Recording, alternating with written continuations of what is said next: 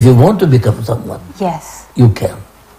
Did you ever see yourself getting here, you know, in the way of your achievements, your accolades, your awards? So you started from nothing, but as you were, you know, going through your journey, did you ever imagine, was it ever in your mind that those blessings, those gifts would be on your path? No. Normally you don't imagine of that nature, but the point is that when you start growing and things fall at your what you call at your doorsteps, then you start thinking that yes, people are noticing. And when I can say who I am, but it's the others who should say what I am. Yes. And that automatically moves. The other day when I was asked about my last award I received of peace, I could not go to Philippines, Manila. So I sent my granddaughter, who is now at Harvard, to collect on my behalf. And an award of peace, world peace, is just something which is very, very rare. Yeah. I was thinking that, hey, how many awards? And I was very surprised. It's approximately 140 awards to date. Wow. Plus, I've not counted how many doctorates I got. Yes. I've not counted how many chairmanship I have. Those are different. Yes. But people who notice you from outside, to whom you even don't know, Yeah. and when they acknowledge you and say, well, that's a man I would like to really decorate. So to me, I think that it's up to us really. And the determination of wanting to make it is very important Yes. in life. Yes. So let's pick from that last sentence, the determination of wanting to make it. So earlier on you said you started from nothing. Could you please paint that nothing picture for us? Well, my father went for 3 vernacular. He could not speak, read or write English. My mother was illiterate. And my 2 elder brothers, one had gone up to senior, not completed primary education. Yeah. Another just reached up to senior Cambridge but did not complete. Now, in that condition, did I have any chance that we will be any different than them? Yeah, obviously. From my father, my brother was at least can speak, read, write English. He can converse.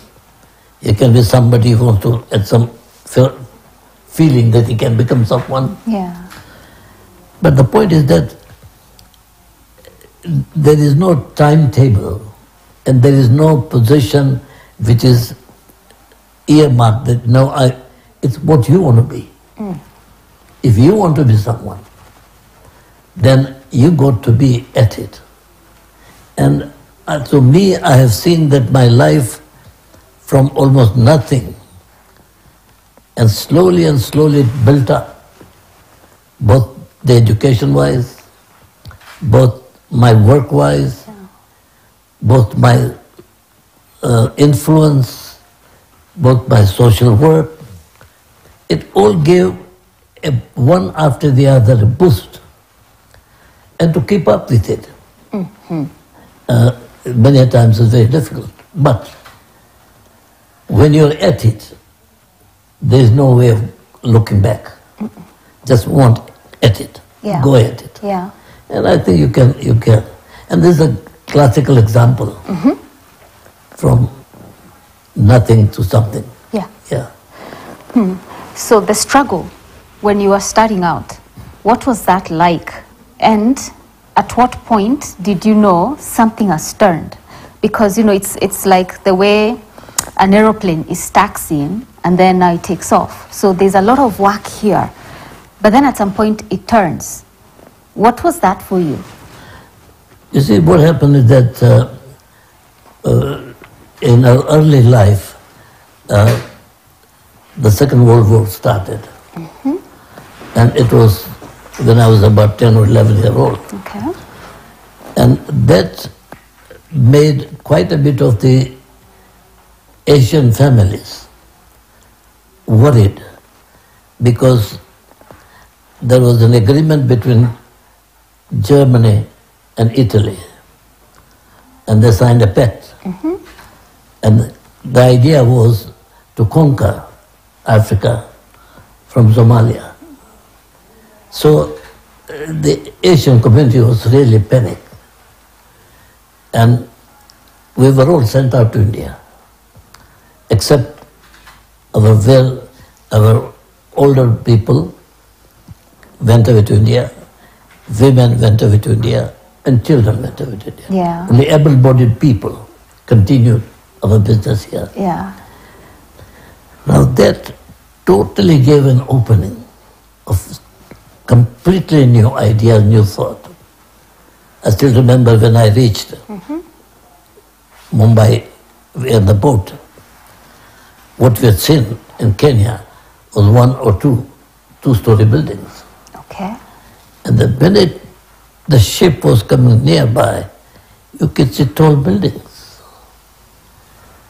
big boulevards. As we went nearby, as we went closer, we started looking at it. The double-decker buses running, big houses. And then we looked at the people who looked just like us, just like me. And it just, the first challenge hit us. Hey, what's the difference between them and us? We look same. There must be something which we don't have. We don't know. And that made us very clearly a major challenge in life. Hey, if this can happen here, then why it cannot happen with us? And then we went from there to, first time to London, to go to New York to study. And what we saw in London again shook our head. Hey, my God, where are we living? Where is Kenya? Where is India? Where is UK? And the day when we landed in New York, and in 63rd floor hotel, the time limit was very different. Get up at 2 o'clock in the morning and see, my God, what is there with these people that we don't have it? Yeah. And that challenges, continuous challenges, hey, it's up to us. Yeah. They're no different than us. Maybe they're whiter, and we are brown. But then, what happened to India? How come that's the 10-story, 12-story buildings, that tram running, that car running, all over the place? So what's wrong with us? Yeah. And so, it made us to believe that it's human endeavor, human effort, determination, that yes, I want to be someone. The journey is never easy. Every step you take, there will be an hindrance, because it's going up on the mountain. And as the air goes less and less with oxygen, the amount of stress that you have to really put